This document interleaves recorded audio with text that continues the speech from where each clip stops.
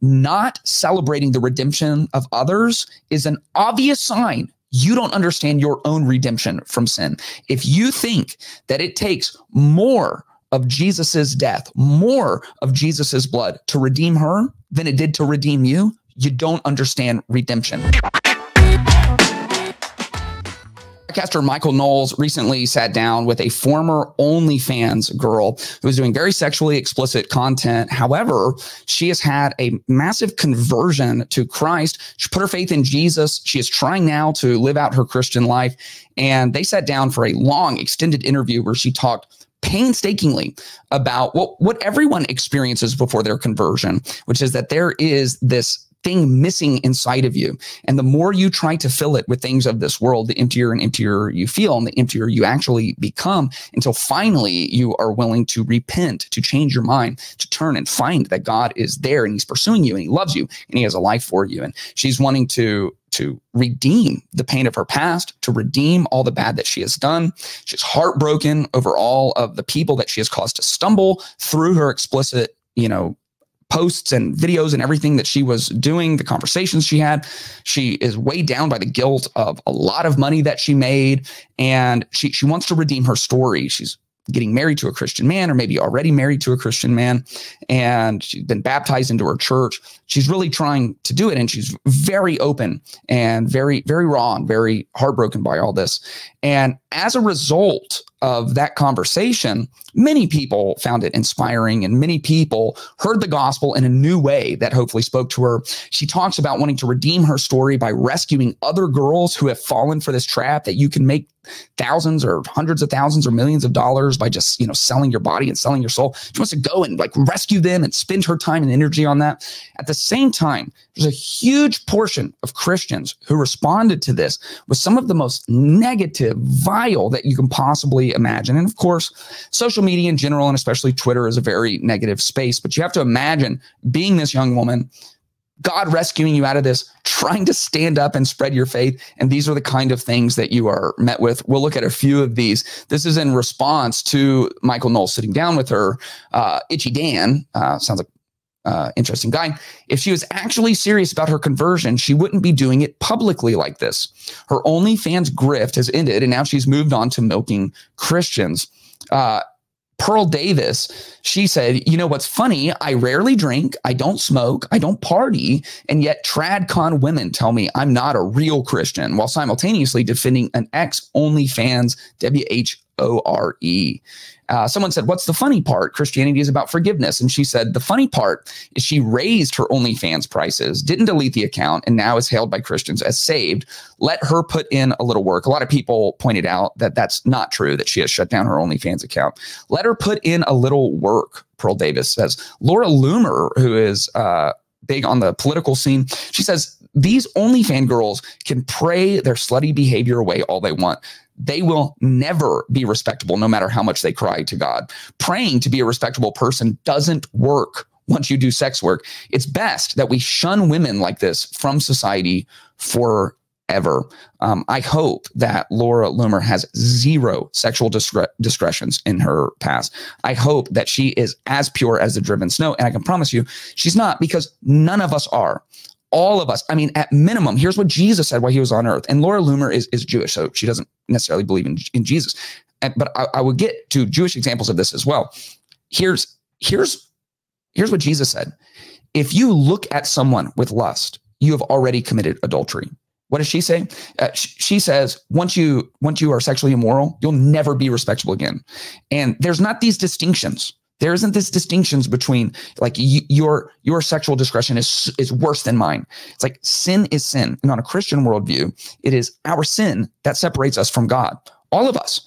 In the degree of sin, it has consequence on earth. This young lady will live with the natural consequences of there being, awful content about her on the internet forever, because the internet is forever. She'll have to live dealing with the guilt from this and hopefully getting help and going to therapy and all those things. Yes. Consequence experienced here and now, it can vary dramatically.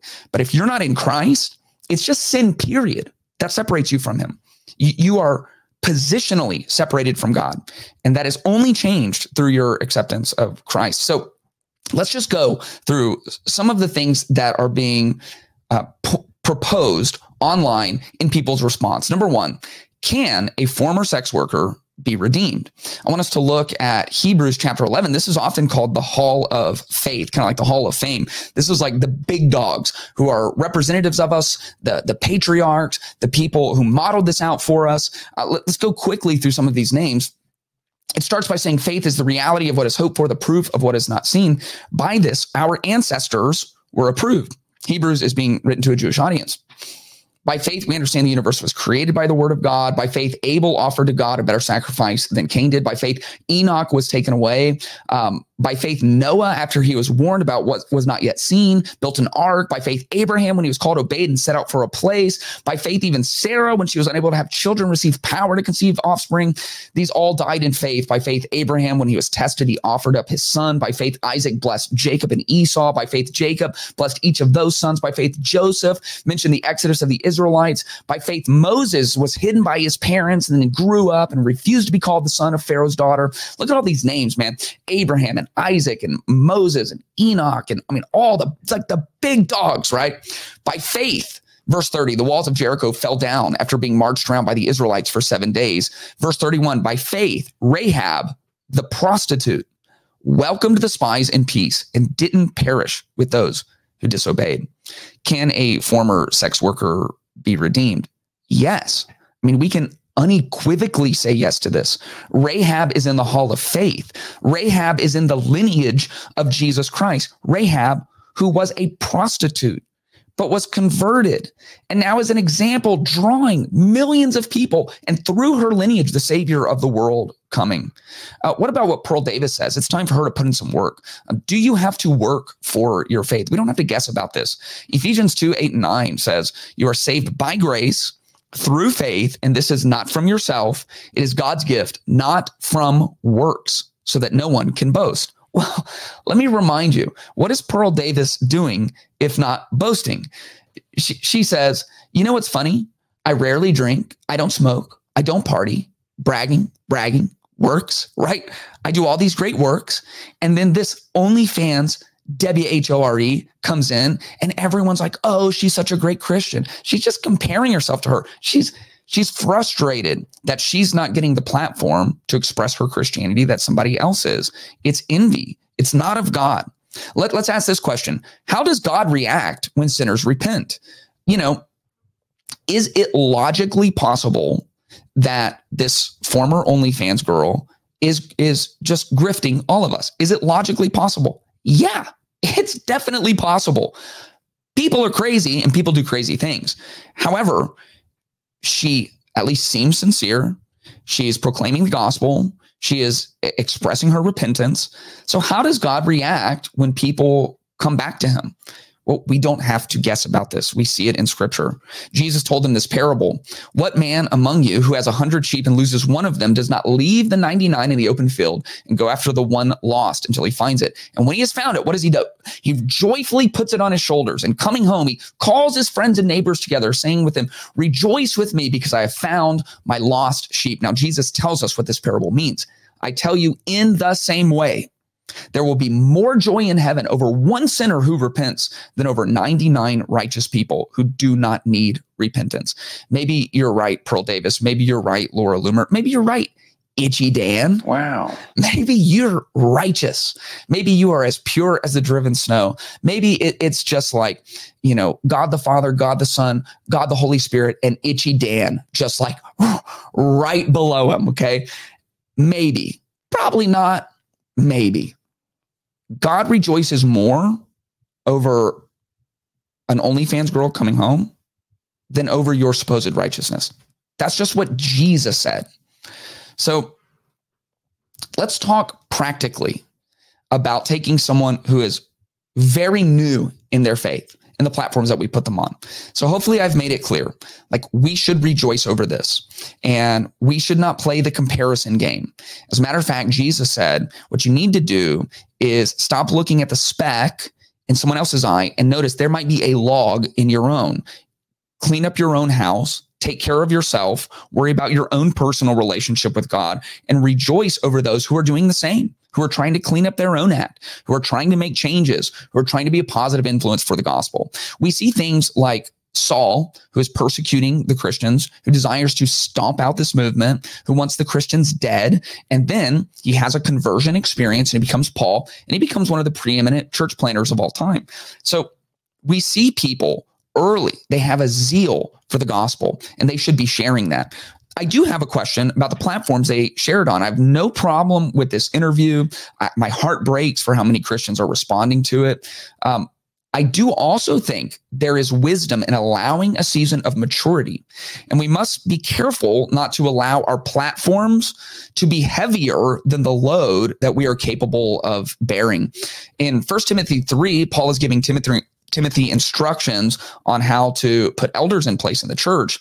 And here's part of the instruction. He must not be a recent convert, or he may become conceited and fall under the same judgment as the devil. And the devil, of course, was kicked out of heaven for growing prideful and thinking that he didn't need God anymore. And so I do think we should be careful. And look, this young woman is not trying to be the senior elder of a church somewhere. She's just trying to share the gospel. And so I know that that's not like an exact correlation, but I do think there is a principle there. And I see this principle all over scripture. You see it in Hebrews, where there's constantly called to go on to maturity. Paul to the church in Ephesus says, we will no longer be infants, tossed back and forth by the waves and blown here and there by every wind of teaching, and the cunning and craftiness of people and their deceitful scheming. And so there is something to having a season of maturity. Even Paul went and sat under apostles and learned to have some time to grow in our belief and grow in our conviction. Does that mean that we stop spreading the gospel? Absolutely not.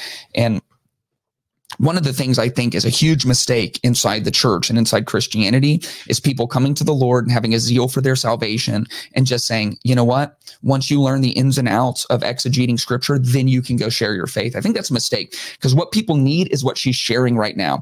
She is not on Michael Knowles' podcast trying to exegete scripture. She's not trying to debate atheists. She is not getting into scholarly theological debate. She's sharing her story. And that's exactly what we should do when we come to Christ, because we may not know the full historical, cultural context of the book of Galatians, but we do know what Jesus did in our life and where he found us and how he's beginning to redeem our story. We should be sharing that, and we should just be applauding people who are sharing that in their own faith. Here's what kind of the bottom line is for me.